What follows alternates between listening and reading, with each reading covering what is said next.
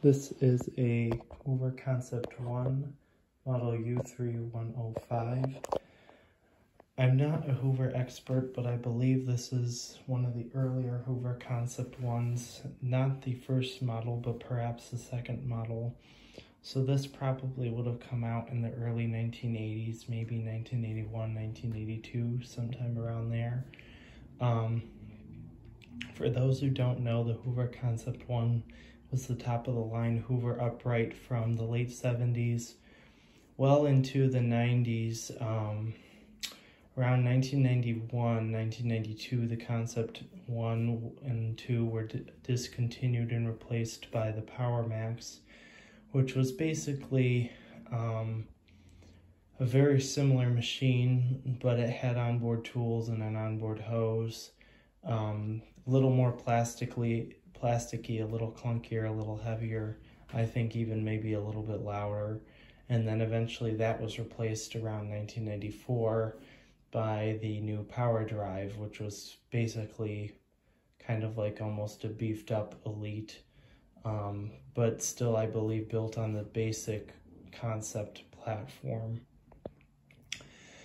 And these machines are well known in the vacuum community just because they are very powerful machines. They probably still are one of the best uprights ever made as far as carpet cleaning goes. But they were quite expensive new, adjusted for inflation. They were probably $500–600, somewhere around there. So they weren't giving them away for sure. Now this particular machine, as you can see, it's green and it has a vinyl outer bag. The later models would use a cloth outer bag and would also have a bulkier handle in which all of the controls would be on the handle, as opposed to here is just the drive release. And on this model, you control the power with a slider switch right here. So this is a Concept 1, as I said, but it's a more higher end Concept 1 because it's a 2-speed, and it has a cord wheel, and it has a headlight.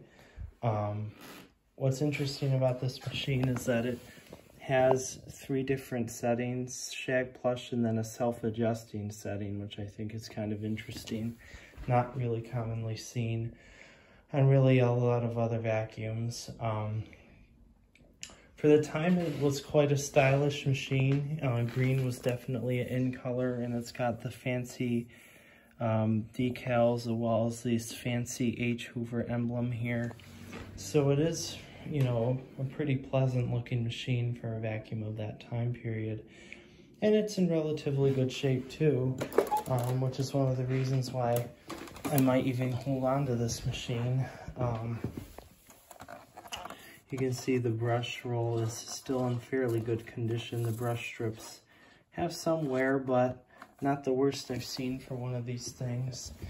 This was my neighbor's aunt's vacuum, and the minute my mom sent me a picture of this machine, I knew where it came from because I did a carpet cleaning job years and years ago for my neighbor's elderly aunt, and I remember seeing that machine there. Quite interesting. She had a Hoover Concept 1 for the carpets, and then she had an Electrolux Model G for everything else. So a very smart lady. She chose wisely. And I remember she had some Electroluxes even after that. I think she even had 2 Electrolux canisters. I believe she also had a 1205, which was also given to me at some point, although I no longer have it. And then at some point, I think in the 90s, she bought a Renaissance, and she may or may not still have that machine, I'm not sure. But overall, works pretty well. You know, it has some wear, you know, which is expected for a 40-some-year-old vacuum. The cord wheel works, but it is a little bit slow. As you can see, you kind of have to just help it go back in. I can't really do that with one hand, but most of you know what a Concept 1 sounds like, but I'll still plug it in quick. I still have to get light bulbs for it, and I also need to get a new drive belt for the self-propelled mechanism. So it's not so easy to push around right now.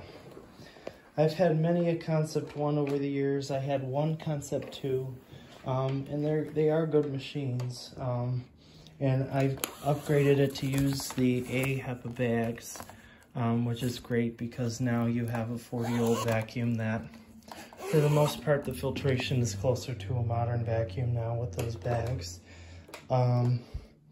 And like I said, yeah, they're great machines. I did have a tool set for one at some point, but I got rid of it long ago. But yeah, other than the headlights and that drive belt for the self-propelled, it does work pretty well. I think I slightly prefer the blue model, just because I really like blue. But other than that, it's a great vacuum. And we'll give it a quick whir around on this carpet.